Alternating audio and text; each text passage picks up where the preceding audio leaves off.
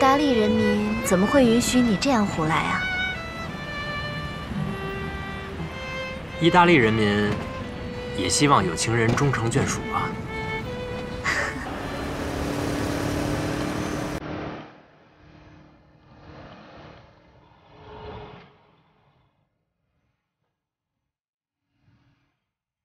薇薇，人的一生中会做出很多的选择，我从来不会为我做出的选择而后悔。 可我确实为了有些选择而感到遗憾。过去的这5年，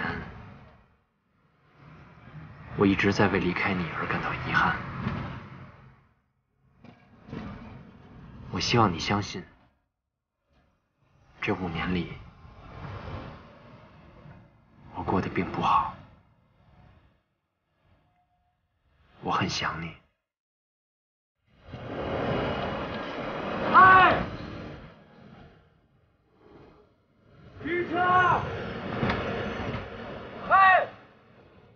停车！停车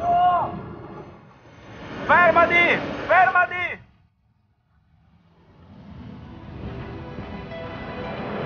是我！停车就是停车！停车！是我！哎！ 哎！停车！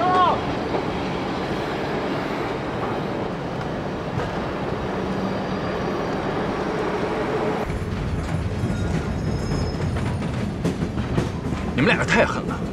我整整追了你们10公里，饿死我了。Vuole che continuiamo? Certo sì。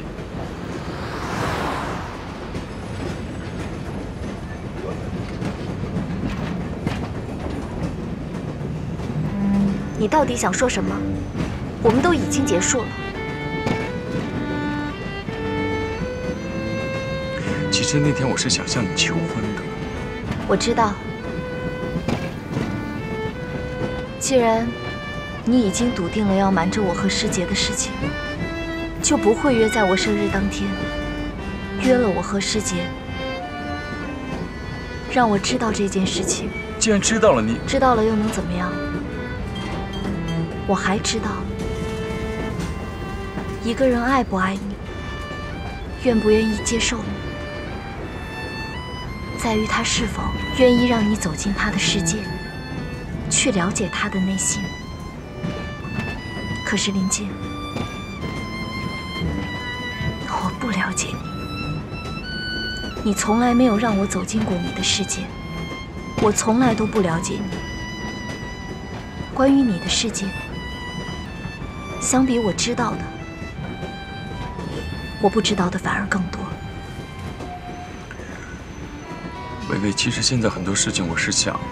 不重要了。其实，我们终于能和过去告别了，应该感到开心才。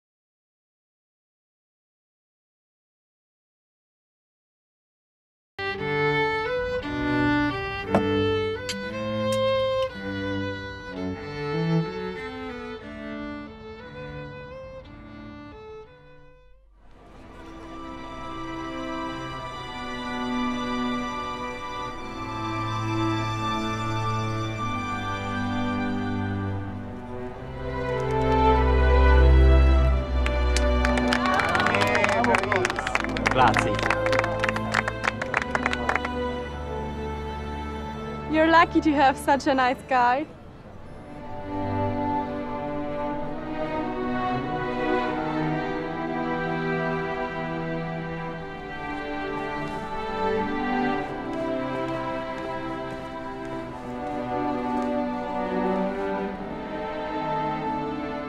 你都跟人家说什么了？”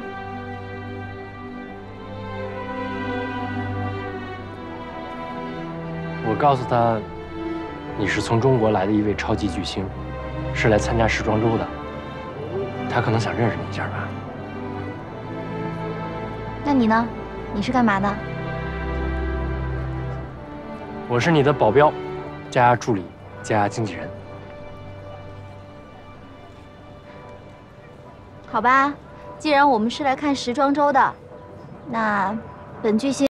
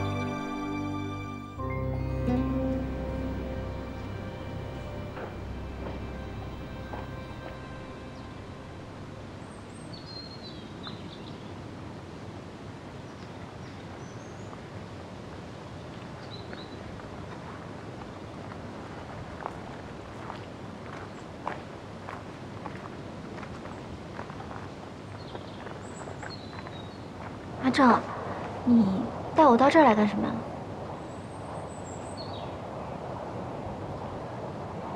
我想给你讲个故事。什么故事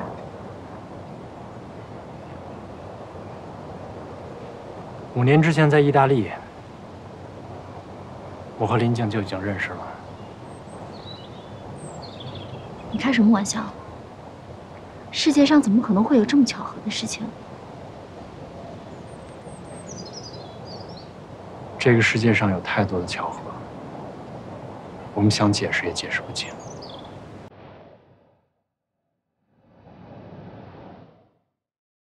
5年之前在意大利，我和林静不仅认识了，而且就住在这个城堡里。米兰的华人圈子本来就不大，我从来也没想过认识他。可老天爷好像就开了这么一个玩笑，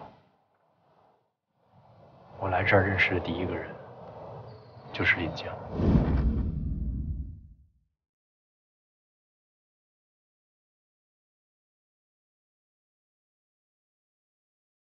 在我来意大利之前，我曾经想过在这儿的生活，可能会有不顺，也可能会有艰难。可每当我想起你，每当想起学成归国以后又能再见到你，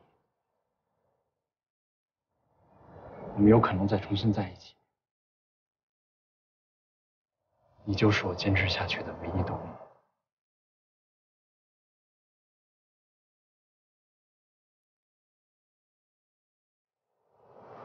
可偏偏老天爷就开了这么个玩笑。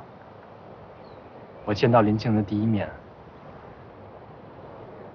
我看见她那双眼睛，哎，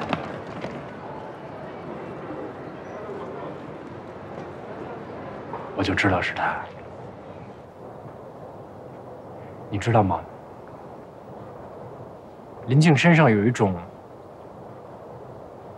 与生俱来的自信。他那种自信，是我陈孝正所不曾拥有的。如果我有他的自信的话，我会向全世界大声地宣布：你小飞龙是我的。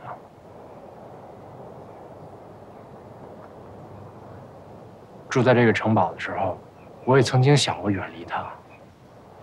可是他的一言一行，他说话的方式，他做事的态度，他的每一个小动作，都和你实在太像了。只有他在身边，我的生活才是有生气的，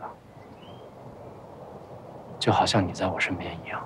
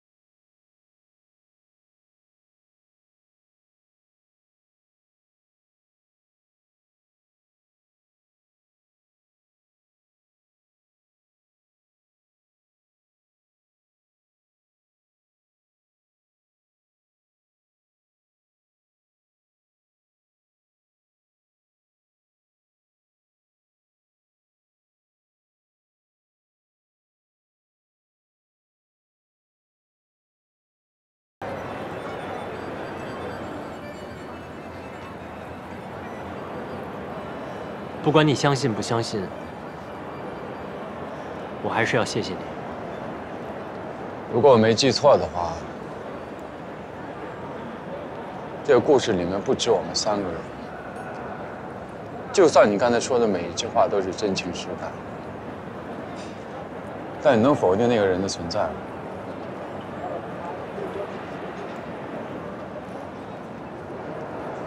你是想说曾玉吗？我们2个已经分手了，在我来米兰的第1天。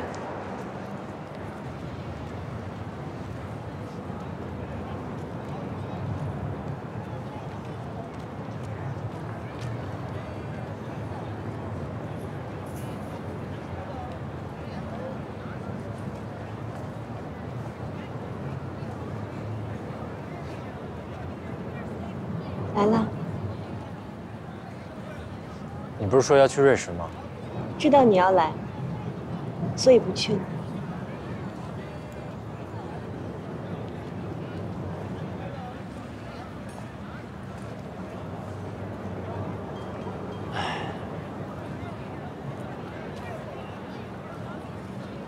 宗宇，我有话想对你说。我先说吧。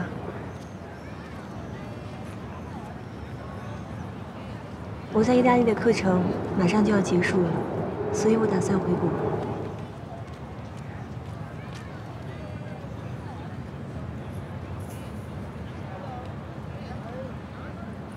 我们的关系到此为止吧。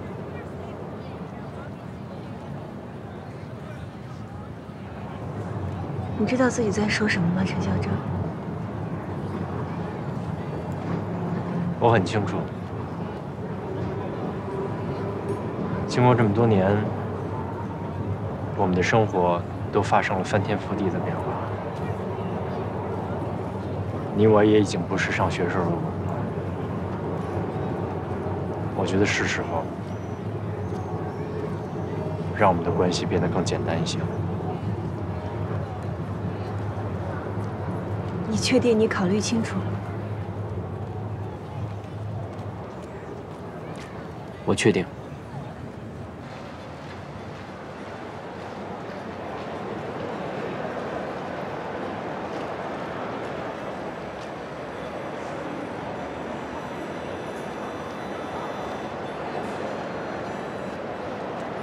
廖正，我还能相信你吗？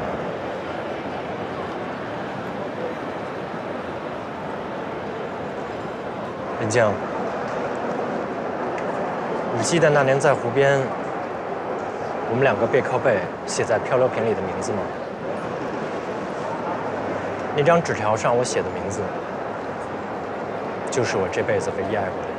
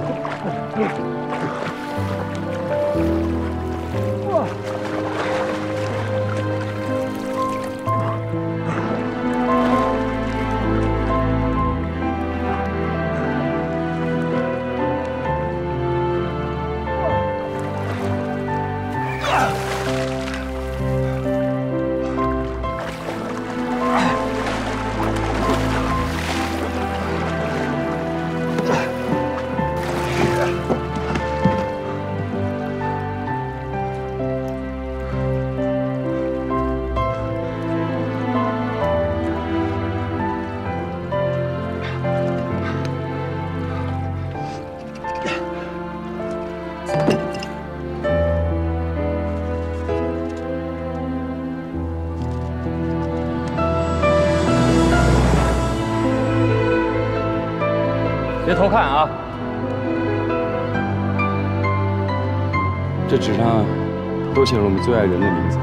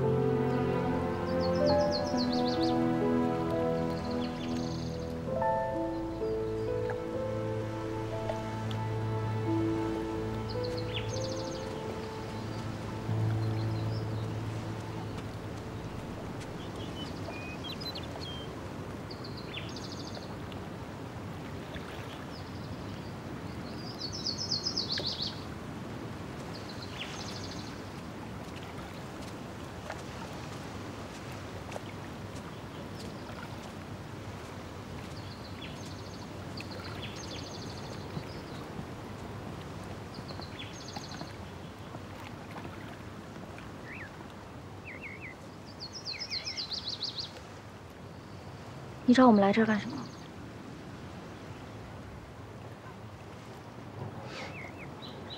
微微，我想给你看这个。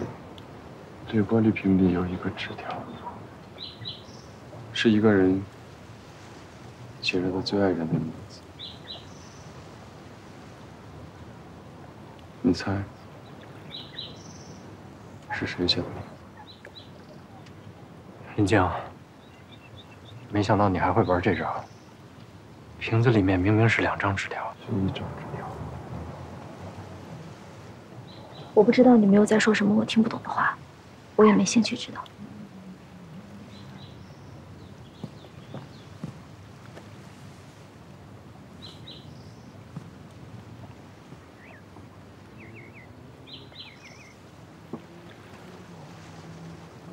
你不想看看吗？5年前，那个人在这张纸条上写了他一生最爱人的名字，放在里面。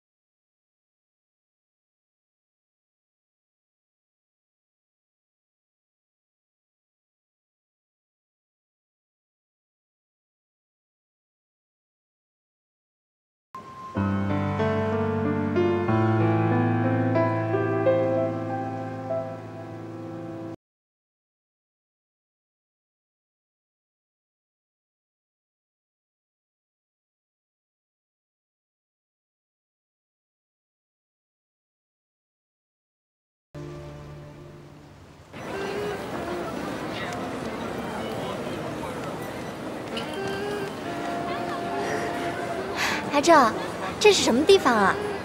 哎，有回音哎，你听到没？喂，这是米兰最神秘的地方。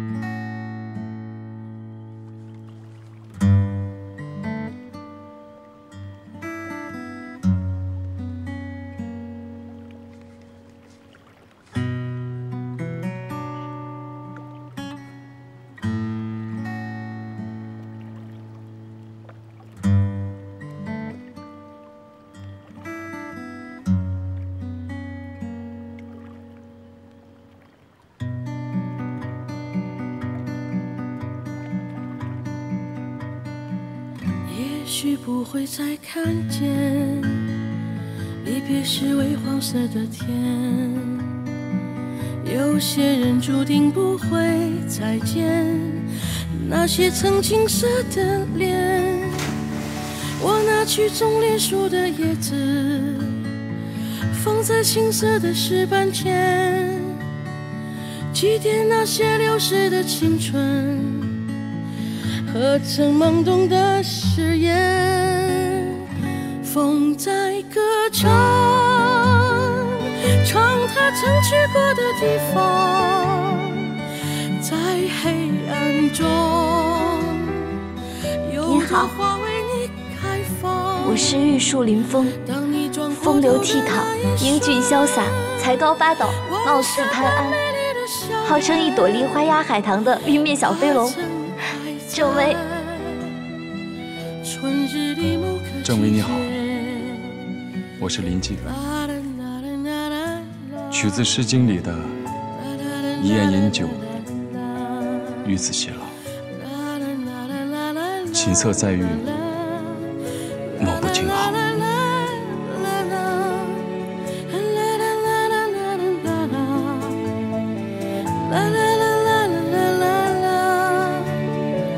那些流逝的青春，那些懵懂的誓言。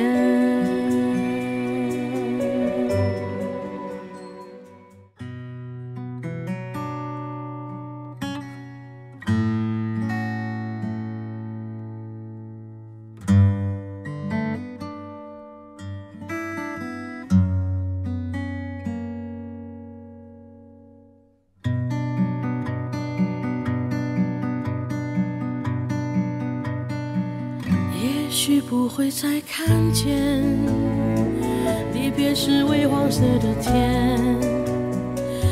有些人注定不会再见，那些曾青涩的脸。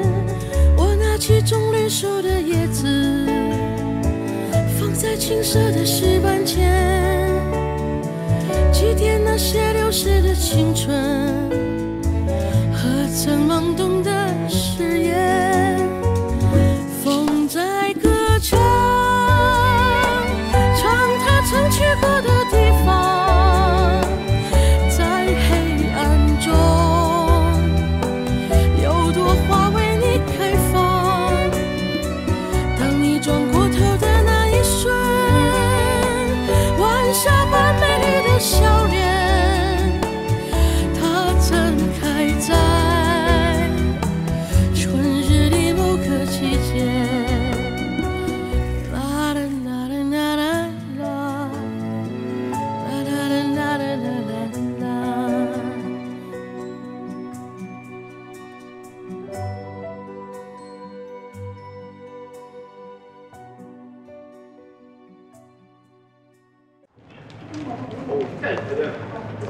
你带我来这儿干嘛呀？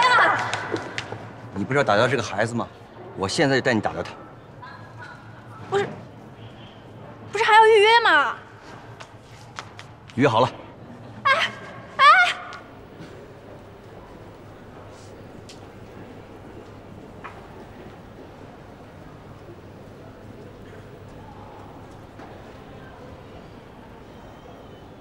李维娟，进来吧。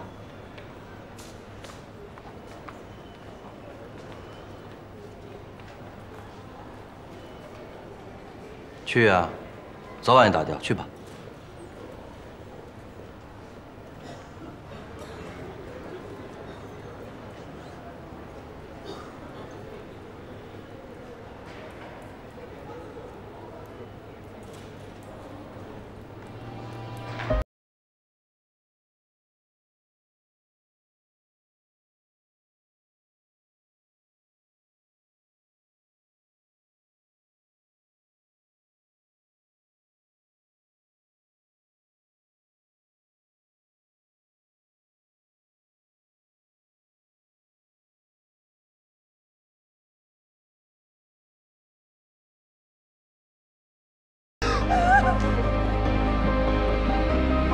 我求求你了，我不要，我害怕，我不要，我不要。你现在知道害怕了？你不是天不怕地不怕吗？你不说这个孩子是个累赘，你要打掉他，恢复自由之身，这是你的愿望吗？不是这样的。你这么一个自私自利的女人，你怎么养育一个孩子？我不知道当初你是图一时之快，还是把他作为留在那个富二代身边的工具，但肯定不是出自你本意，不是因为爱。你别告诉我有一天你会带着这个孩子找那个男人，卖一个好价钱吧？不是，不是，不是你想的那样的。就算这孩子不是我的本意，可是他是我身体的一部分。我承认，我不是一个靠谱的女人，我爱钱，我势利，我不要脸。可是我真真切切的爱过这个男人，才有了这个孩子。我舍不得，我舍不得。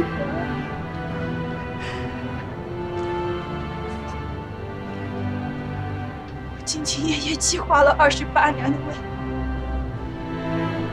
你让我怎么选？我不知道。我真的不知道该怎么办。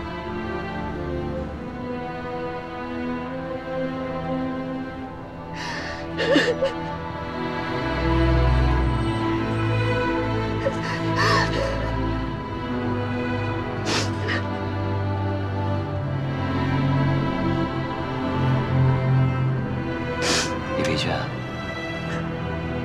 你已经不是一个17、18岁什么都不懂的小姑娘了。上课不交作业，你可以选择逃避；冤枉我，你也可以选择逃避。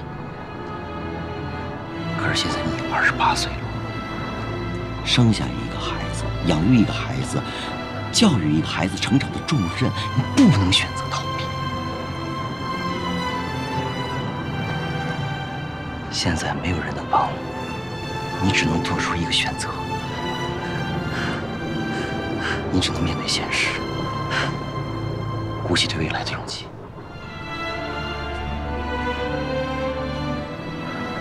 不管你现在那一刹那的选择是什么，我告诉你，你这一辈子都不可能后悔了。你只能无怨无悔的一路走下去。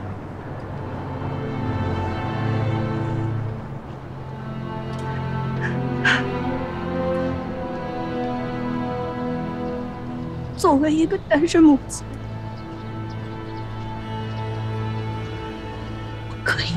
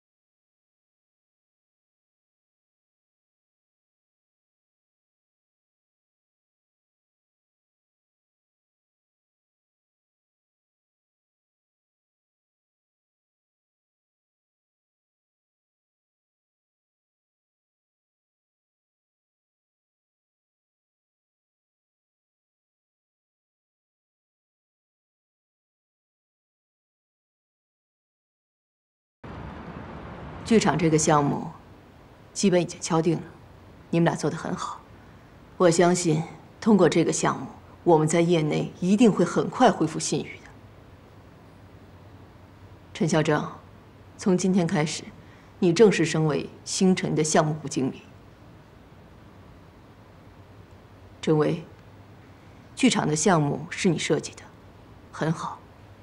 陈经理正式提出要把你调到设计组，你愿意吗？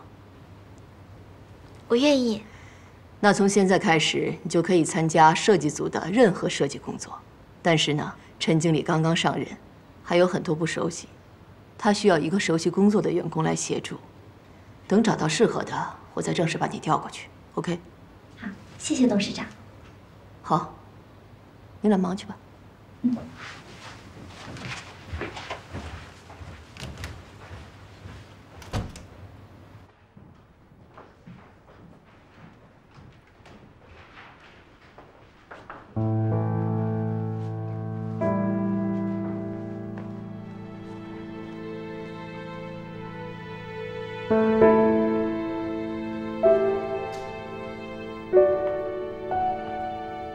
薇姐，你这发型真好看，是吗？那是，人家是米兰回来的。你们也剪一个呀？薇姐，这次你们去了将近1个多月呢，你们家那只猫我可一直照顾着呢啊。那只丑猫是不是又长胖了？那当然了，现在比我们家狗剩还胖。魏大人，你不知道啊，你走的这1个月里，每天我们过的都是惶恐不安的，对吧？少来了，有什么好惶恐不安的呀？少了谁，这地球还不是得照常转？哎，伟伟，就没你这么说话的。地球是少了谁都能转，但是咱们星辰要是少了郑大秘书，他还怎么转呢？对不对？薇姐，可听说你终于如愿以偿的转进设计组啦？恭喜你！谢谢，多多关照，多多关照。以后是你多多关照我们才是。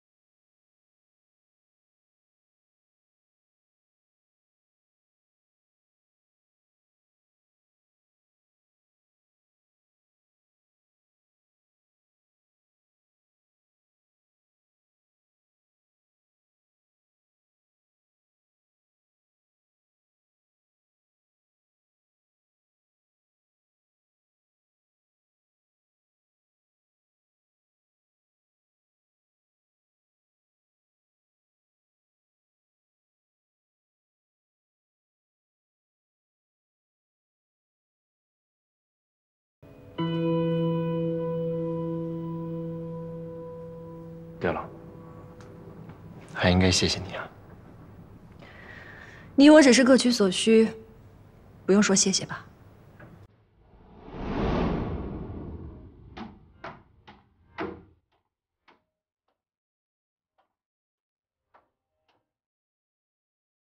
是秘书。陈助理，明人不说暗话，我知道你找过工地受伤工人的家属，你有什么目的？不如我把我的目的说出来，看我们能不能达成一致啊。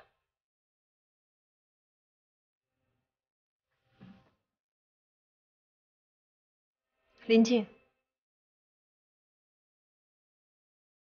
林经理，我知道你这次想借林静的手除掉周渠，但是除了我之外，没有人更清楚周渠、冯德生和许建国的那些勾当。煽动家属是会有一些辅助作用，但是我手里的那些资料可以成为你们致命的刀。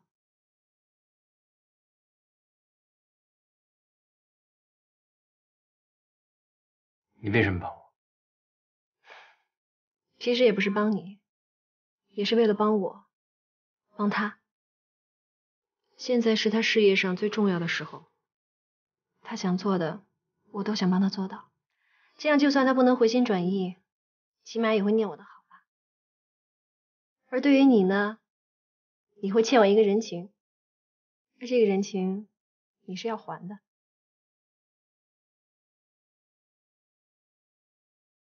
我怎么还？这就要牵扯到另外一个人了。你啊不，应该是你们俩的玉面小飞龙。现在你在事业上除掉了周渠，成了项目经理，也是星辰最大的依靠了。在感情上，你也赢了林静，银婚里的小情人，现在是最大的人生赢家了。如果不是你破坏了林静的求婚，整个事情也不会向这个方向发展。所以还是要谢谢你。只不过，你想要得到的，得到了。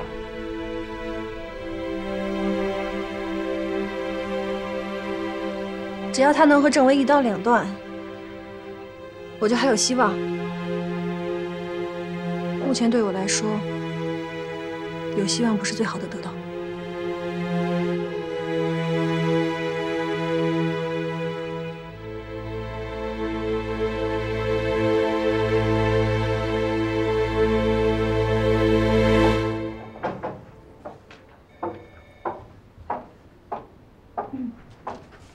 郑秘书，陈助理，这是你不在这1个月里项目部的工作报告。晚上一起吃饭啊？不了，晚上我还有事。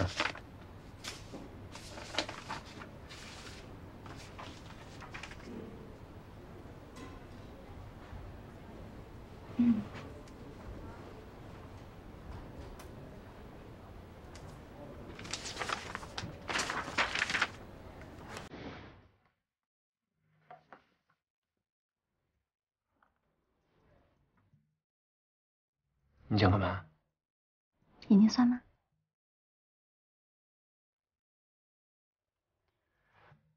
我不渴。想不想我？都3个小时了，你一点都不想我。3个小时很长吗？3个小时很短吧？你是逃不了的。从问个大爷吧。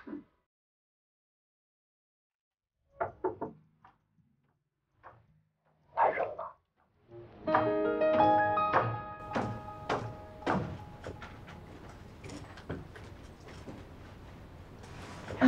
可可，薇姐，你也在？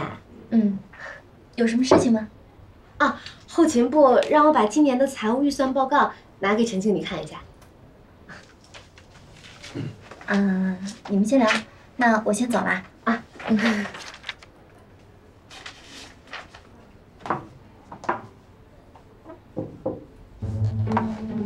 下，这个是刚才让我拿的财务预算建议方案。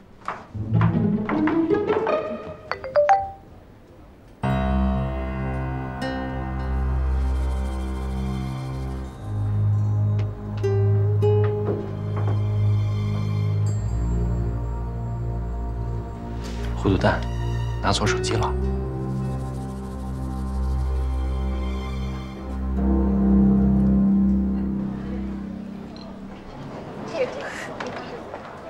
那你吃这个，我跟你说这个特别好吃，我最爱吃这个，你多吃点啊。还有那个，给我加一点。其实今天约你们来，是有2件事情要告诉你们。你干嘛这么认真啊？第一件事，我怀了何一的孩子。真的？真的？哎，我们是不是应该庆祝一下？来，干杯！不许吃火锅啦！来，先干杯，喝饮料。第2件事情，我不会和何一结婚了。为什么呀？是不是他不肯娶你？我找他算账去。其实从一开始，他就没有打算要跟我结婚。我们俩就是玩了一场爱情游戏，我把自己给玩进去了，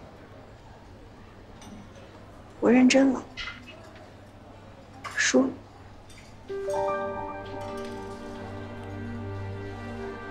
你输了，孩子怎么办呀？孩子我会生下来，我想好了，我已经28岁了，从今天开始，我再也不会自怨自艾，也再也不会去做那种不切实际的贵妇梦。我要好好工作，为了我的孩子，和为了我自己。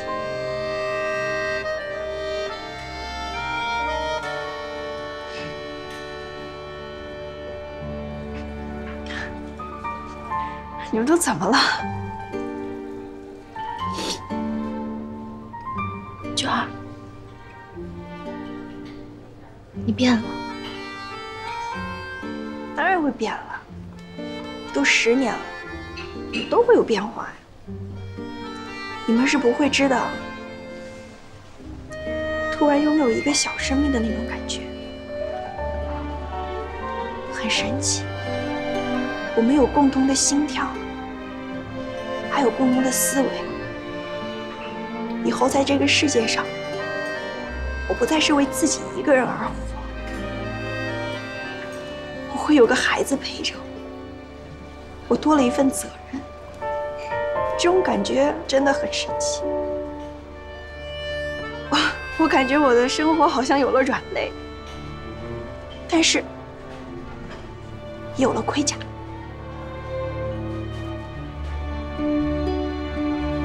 这儿，虽然我们不知道你和何一发生了什么，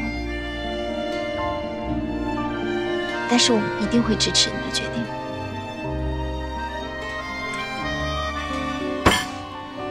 男人有什么了不起的？这个孩子虽然没有了爹，可他有4个妈呀，多酷啊！实在不行，你可以生下来，我替你养啊。以后呢，这个孩子就姓朱，这样。哎呀，够了，姓朱太难听了。其实我还是很幸运啊，我一定要把这个孩子生下来，而且养得白白胖胖。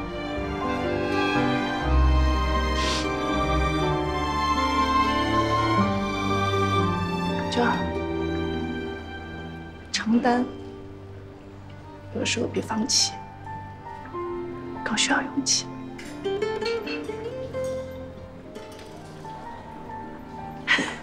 好啦，大家怎么都那么悲伤啊？以后我们就要多一个新成员了。为了我的孩子，为了我的最后一顿火锅，干杯！真的是最后一顿了。我知道了，干杯！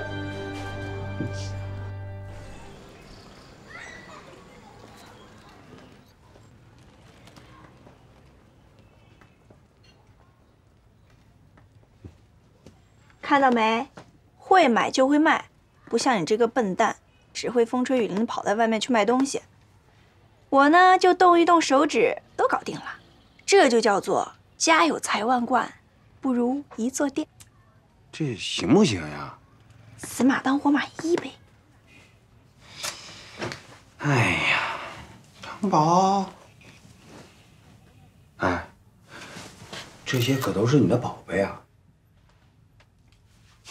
其实现在想想啊，这些包根本就没什么。没有它呢，别人不会低看我一眼；背着它呢，别人也不会高看我一眼。是，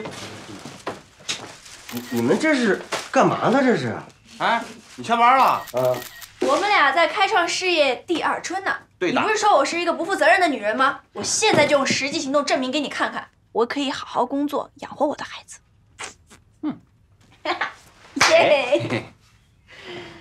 哦，对了，等我们俩赚了钱，我们俩就把那个房租和伙食费都给你，再也不占你的便宜，对不对，老张？有骨气，再来。有骨气的新青年，有骨气的新青年，去找你鱼爸爸去。有骨气。娘亲，娘亲。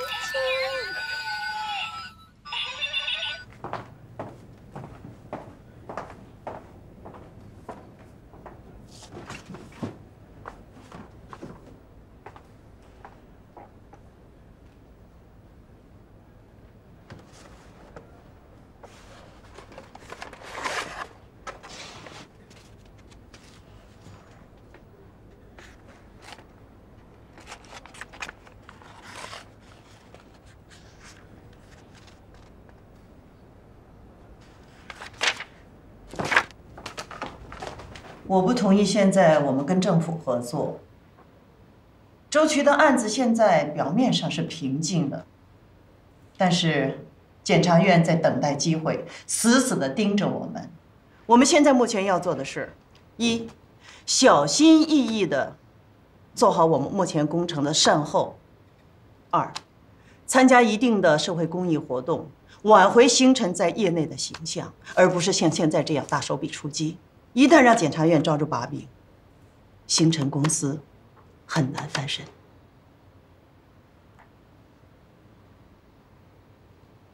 董事长有董事长的考虑。现在，我们星辰是在最危急的时刻，不成功则成仁。如果我们在谷底的时候不迅速反弹，那我们迟早会被后来者所取代。石秘书，请你把这些资料发给在座的各位。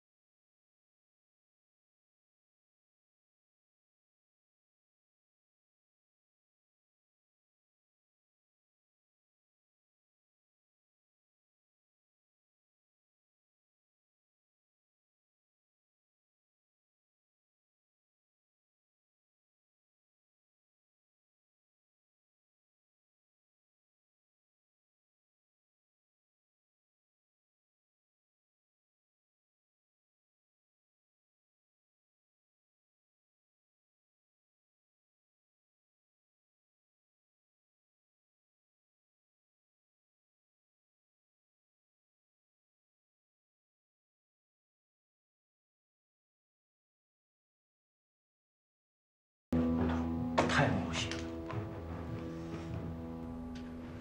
看来这位陈小姐已经拉拢了他们。看看再说吧，董事长养虎为患。是呀。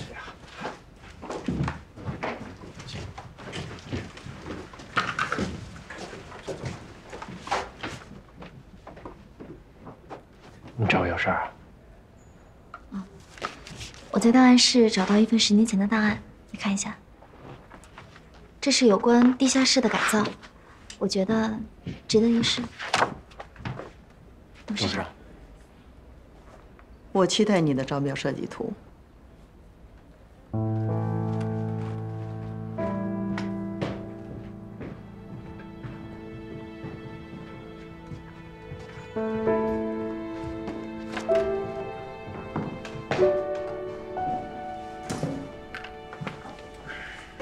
你觉得这个项目怎么样？这个项目我们不能做。为什么？公司现在急需的是可以迅速翻身的大项目。你是不是觉得这样的公益项目不能帮你拉拢董事，对你上位毫无帮助，所以你才不去做？你想说什么？从米兰回来之后，你一直都在私下拉拢董事，想要培养自己的势力。你怎么现在心里就只有权力和斗争了呢？你忘了我们当初学建筑的初衷了吗？我们是人类文明的工程师。阿正，你不是一直都这样坚信吗？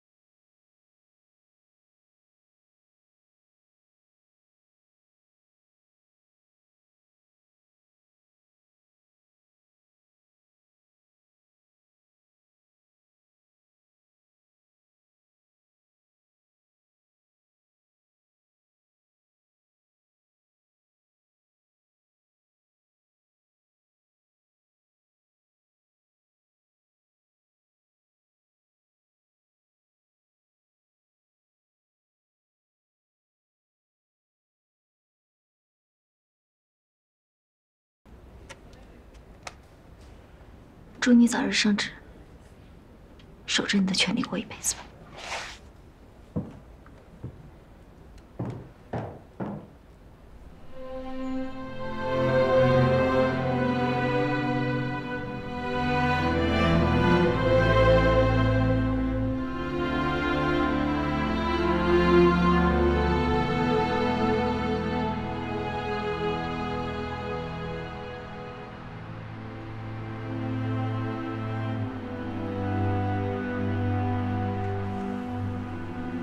薇薇，在这个社会里，只有我们有了利益，我们有了权利，才能够有发言权。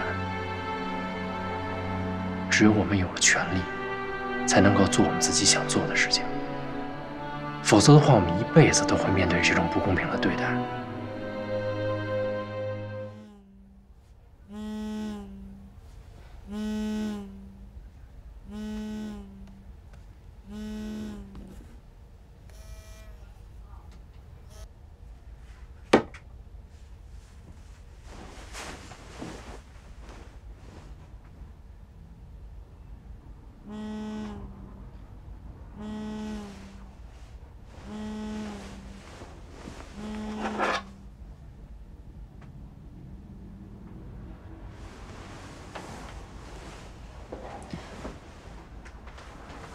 喂，你哪位？请问是郑小姐吗？啊，是我。是这样，陈孝正先生在工地被掉落的脚手架给砸到了。什么？哪个工地啊？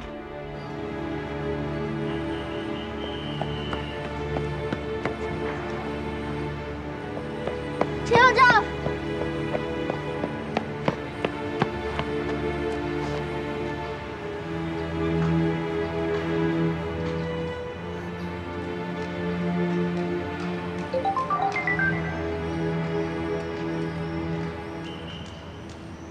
薇薇，你觉得这样有意思吗？我有个东西要给你看。我不看。我准备了1个晚上呢。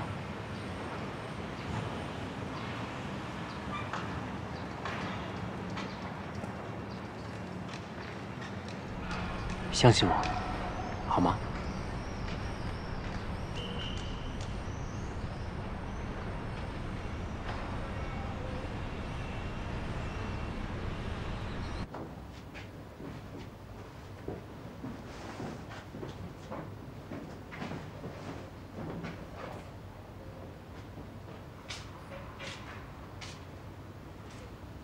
慢点儿。你要带我去哪儿啊？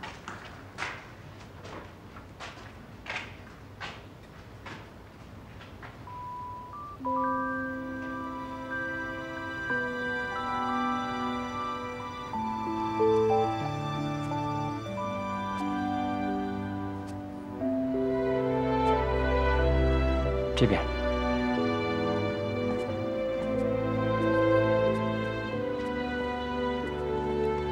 薇薇，我一直梦想着能给你个家。这套房子是我用这些年攒下的钱给你买的，虽然不大，但是这是现阶段我能给你的承诺。这儿的装修风格都是我设计的，昨天我在这儿花了1个晚上。你看，电视里面是你最喜欢的童话世界。我们在这儿呢，可以摆一个柜子，然后在客厅里面放一套米色温馨的沙发。这面的柜子上可以让书包每天在这儿休息，安安静静地看着我们。在那边呢，我们摆一套原木的桌椅，平时就可以在那儿吃饭。你如果想做饭呢，那就你做，我来负责刷碗。你如果不想做，那就我来做。但是你别嫌弃我做的饭不好吃。我们在这套房子里生个1儿8女的，从此过上我们幸福的生活，好吗？好。我们兜了这么一大圈，花了这么长时间，才又重新走到一起。我不希望任何人、任何事情再让我们分开。我现在把一切都准备好了，只需要你做一件事情，那就是相信我，好吗？好。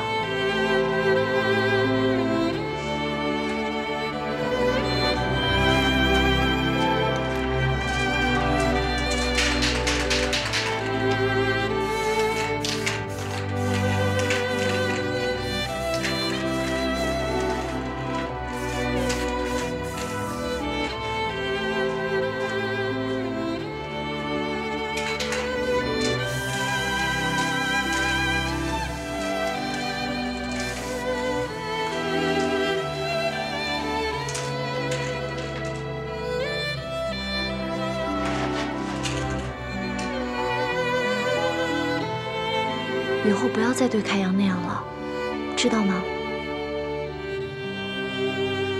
你如果不告诉他什么是错的，他永远不会知道什么是对的。我是为他好。阿正，也许你是对的吧。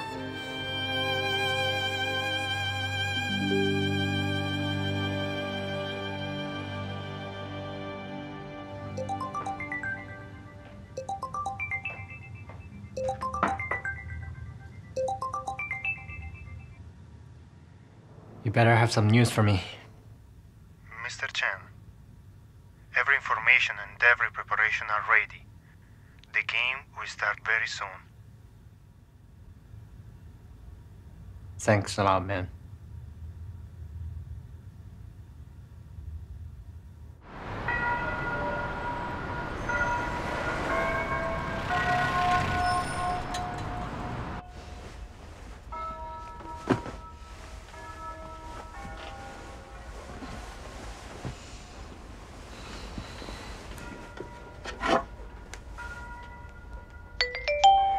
薇薇，今天晚上我在学校等你。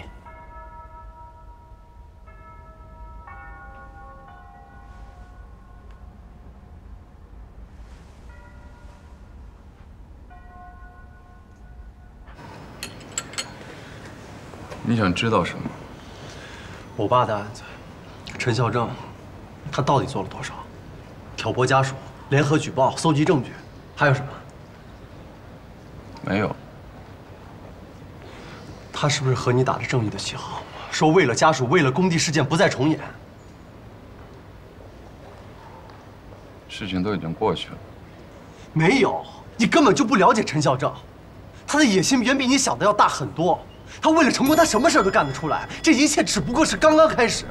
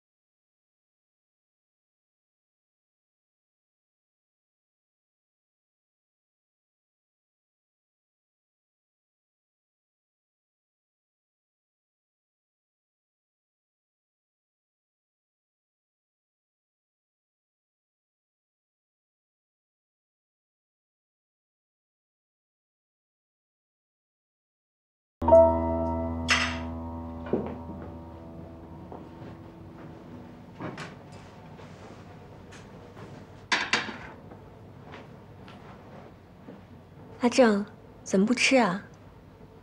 菜不合口味吗？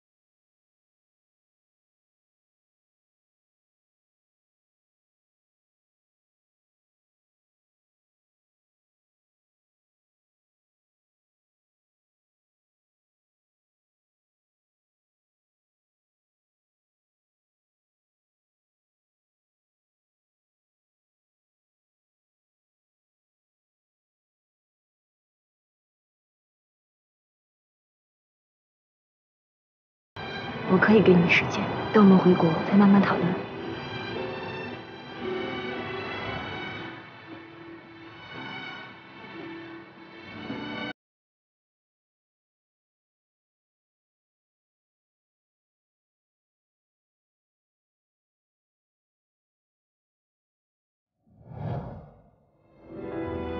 哎，对，阿正啊，剧场这个项目什么时候开始对外可以宣布？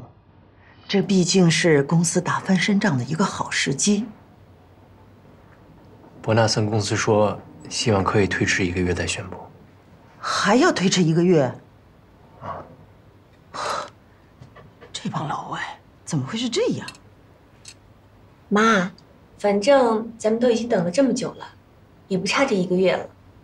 咱们3人好不容易吃次饭，就别说工作了。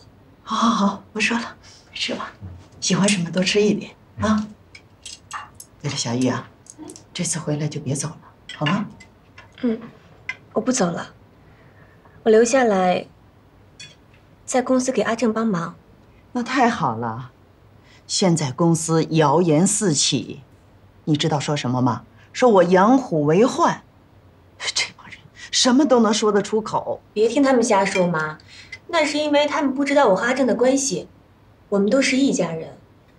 就算是阿正在公司顶撞您的话，那也是为了公司好，对吧，阿正？是啊，董事长，如果上次开会我因为顶撞您给您添了麻烦，我向您道歉。我相信我们的目标是一致的，就是要让星辰早日摆脱困境。我以为我们的共同目标应该是让小玉过得更幸福。当然是。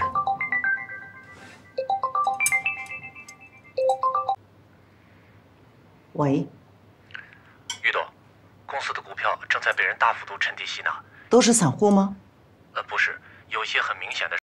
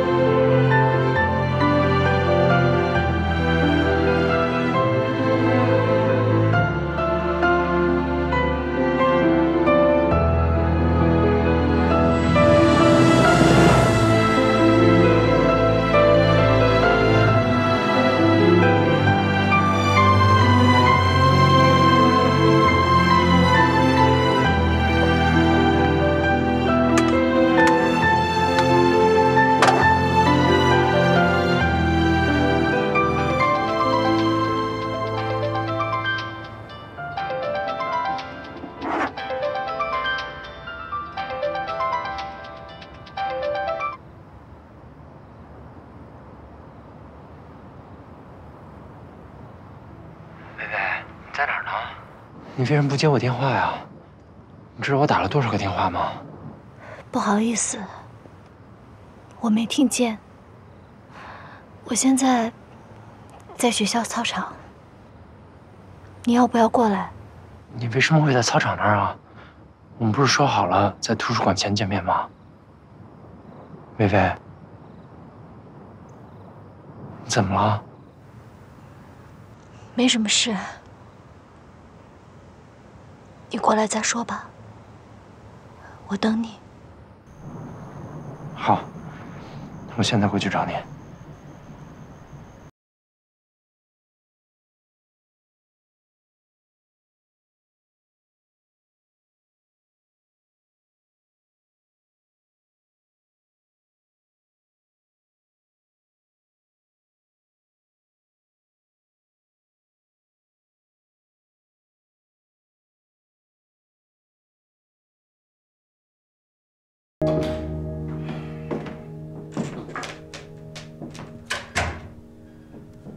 你回来了。你怎么进来的？密码我都换了。你以为你把19891028改成10281989，我就猜不出来了吗？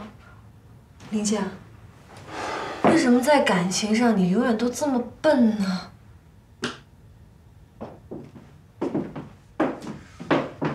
很晚了，你回家吧。回家？嗯。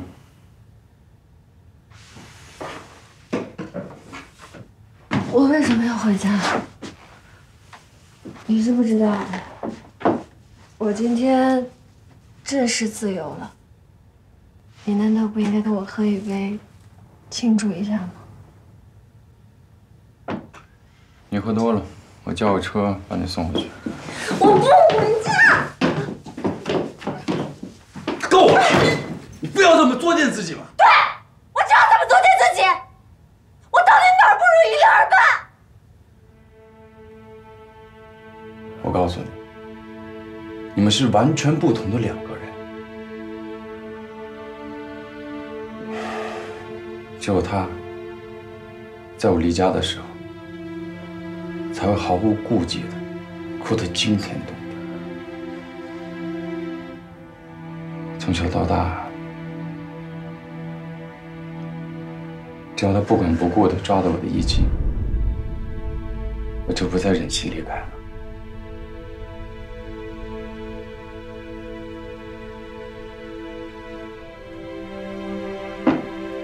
师姐，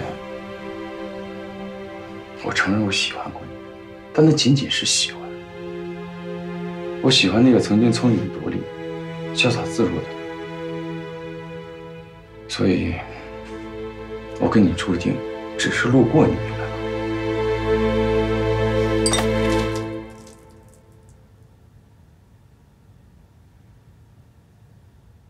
你发泄够了吧？没有。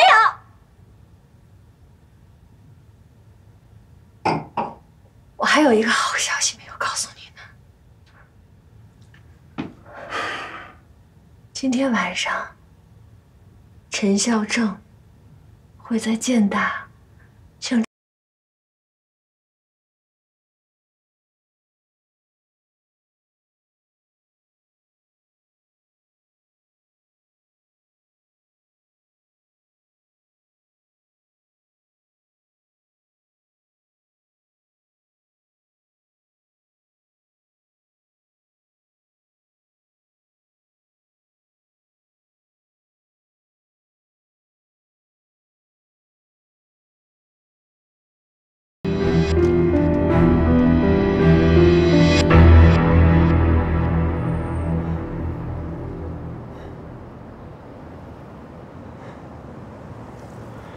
怎么了？怎么喝这么多呀？脸红成这个样子。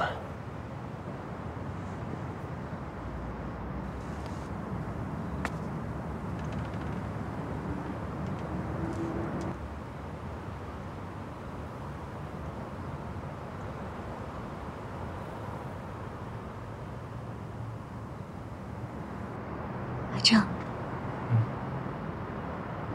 你喜欢这一刻吗？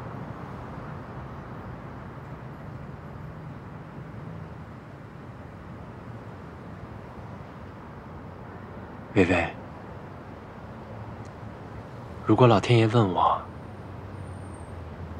为了留住这一刻，你会拿什么换？我会跟他说，我会拿我的前途，拿我的财富、功名，一切的一切，来和他交换，换这一刻的温暖。阿正，这里。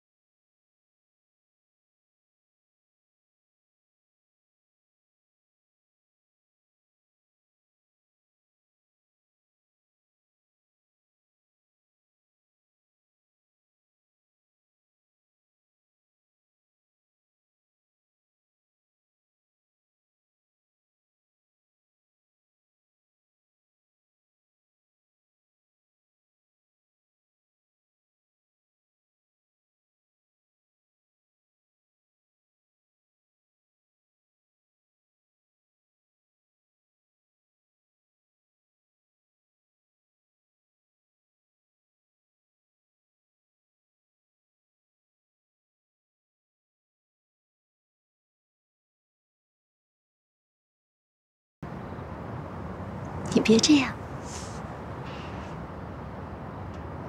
他是最适合你的人，能让你的大楼平地而起的那一种。我真为你高兴，真的。他是你来星辰的目的，是吗？他是把我带进了星辰，可是后来你遇到了我，扰乱了你本不该有的1厘米误差的设定，是吗？陈孝正，你知道吗？我从来没有想过，有一天不再爱你的周薇会是什么样。你离开的那几年，我即使是最难受的时候，我都没有怪过你，因为你带给我的快乐，并不输给分开时的痛苦。你走了，我还有回忆，我可以继续相亲、嫁人，然后守着我们之间的回忆过一辈子。也许等到有一天我老了，我会忘记是你先离开了，然后我就跟我的孩子说，我在年轻的时候有一个男孩，他很爱我，他陪我度过了人生当中最快乐的那几年。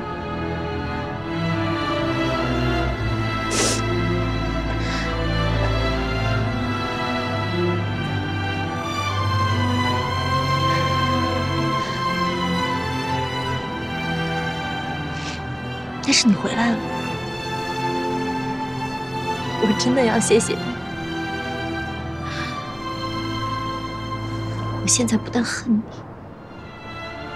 我彻头彻尾的看不起你。陈孝正，我终于不爱你了。为了这个，真的谢谢你。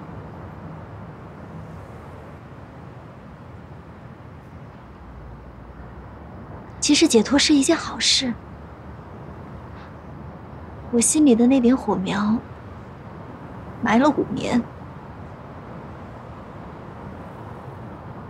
虽然看不见，但是它从来都没有熄灭过。现在好了，你重新点燃了它，再亲手将它掐灭。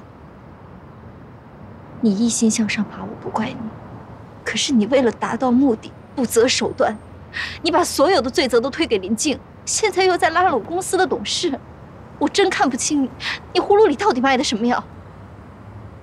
我知道，你现在还不懂，但是我请你相信我，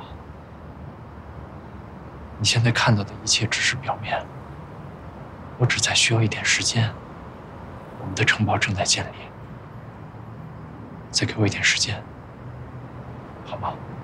我不可能一次又一次的相信你，再也不可能了。我一直以为你是这个世界上最懂我的人，为了这个，也为了你，我可以奋不顾身，不顾一切，就让之前的那些不愉快全都过去，不要让这一切都成为我们之间的隔阂。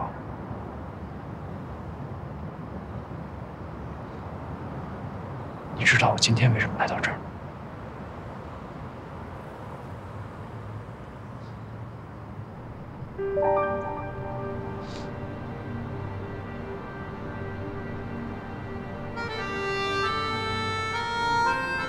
这是我给你的承诺。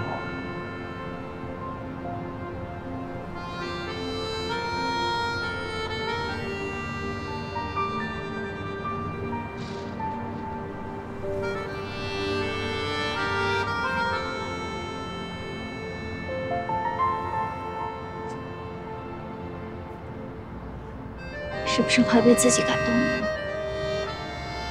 我也差一点被你感动了。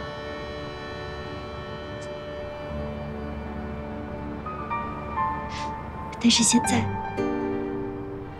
我宁可相信，这也是你为了达到目的的工具。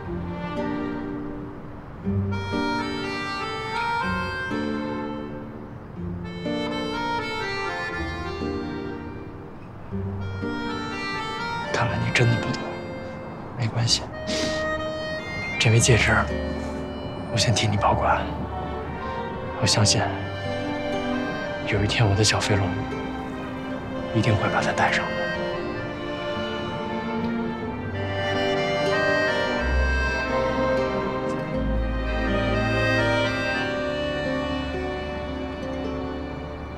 太晚了，这个世界上早就没有小飞龙，而小飞龙曾经奋不顾身爱着的那个清高、孤傲的少年，也早就死在了从前的青春岁月中。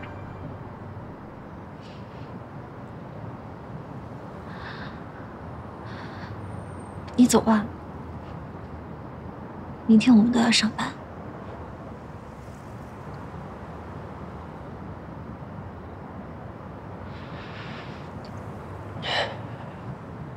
我送你回去吧。不用，这么冷啊，又这么晚了，你怎么能一个人待在这里啊？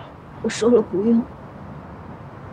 陈小正，如果你还顾及以前的一点旧情，你现在就离开吧。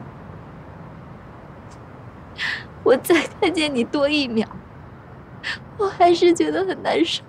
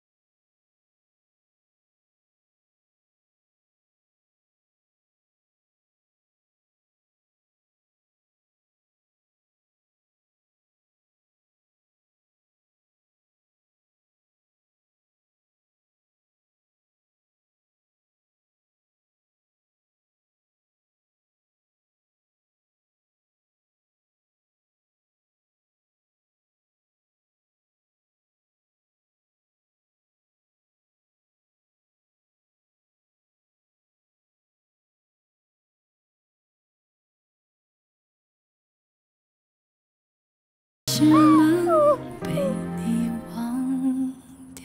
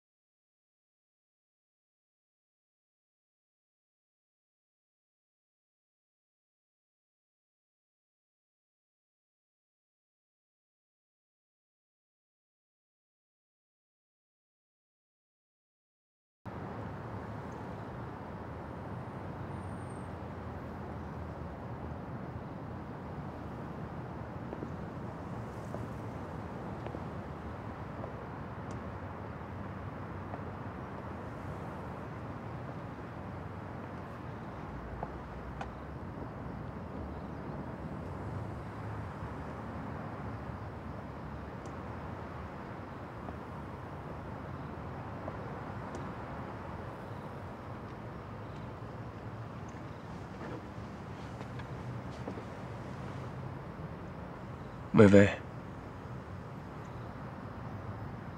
微微，你醒醒！微微，微微，你怎么了？你怎么喝了这么多酒？他到底把你怎么了？微微，你醒醒！微微，微微。我来接你回家。阿正，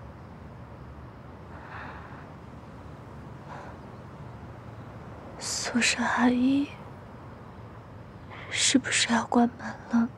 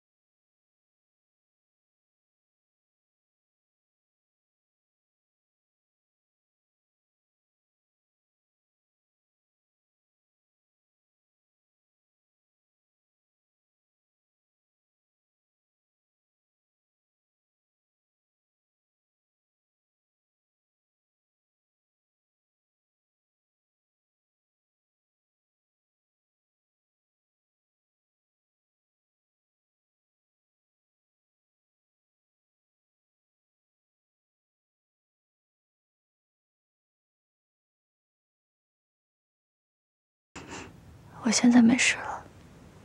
你这样让我怎么回去？你算我什么人？我上次已经跟你说过了，我怕我的邻居还有同事误会。我现在只想一个人。你走吧。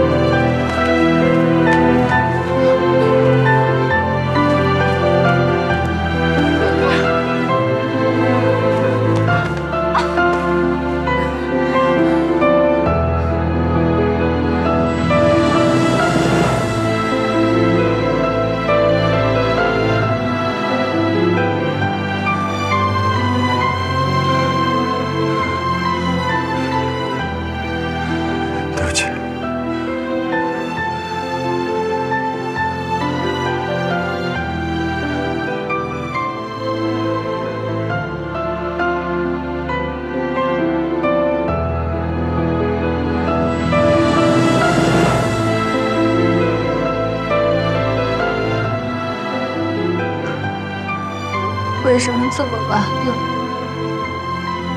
你加班还是没回来啊？你看你都瘦个像个纸片人一样。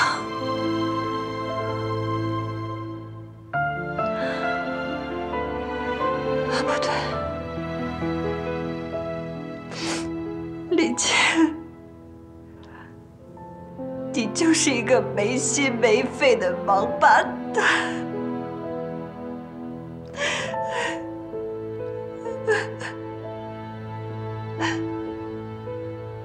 王八蛋！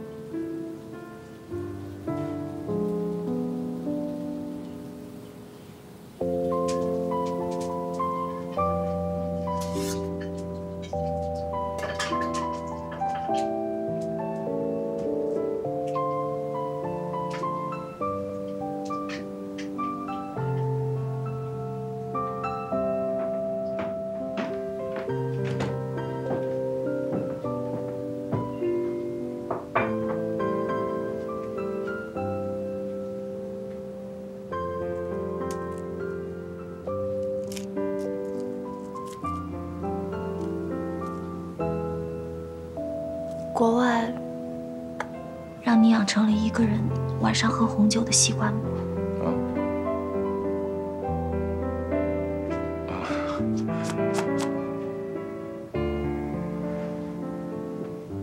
你想问什么？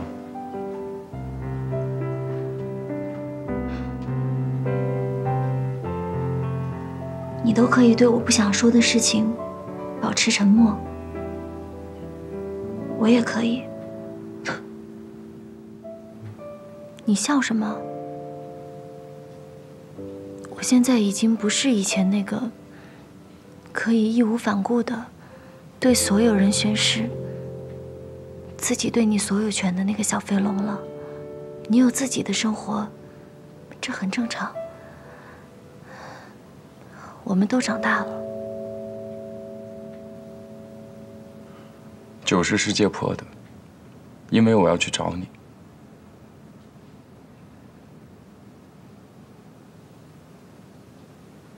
你怎么知道我在那儿？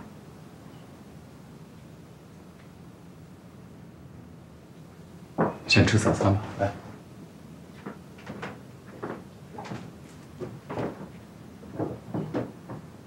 你乖乖把这些吃了，你想知道什么，我都会告诉你。等我吃了早饭，你想知道什么，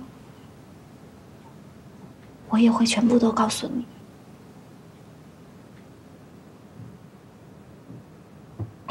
不用了，我想知道什么，他都会告诉我，对吧？嗯，耶！哇，好乖。叔宝，果然是你派来的奸细。不过你跟他关系这么好，干嘛送给我？其实也没什么意思。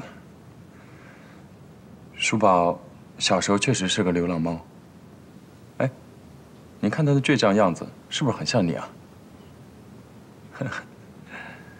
我从米兰把他带回来，工作越来越忙，陪他的时间就越来越少了，所以才让软管把他送到你这儿，跟你做个伴儿呗。没有告诉你我是他的主人，是怕你多心。是我多心吗？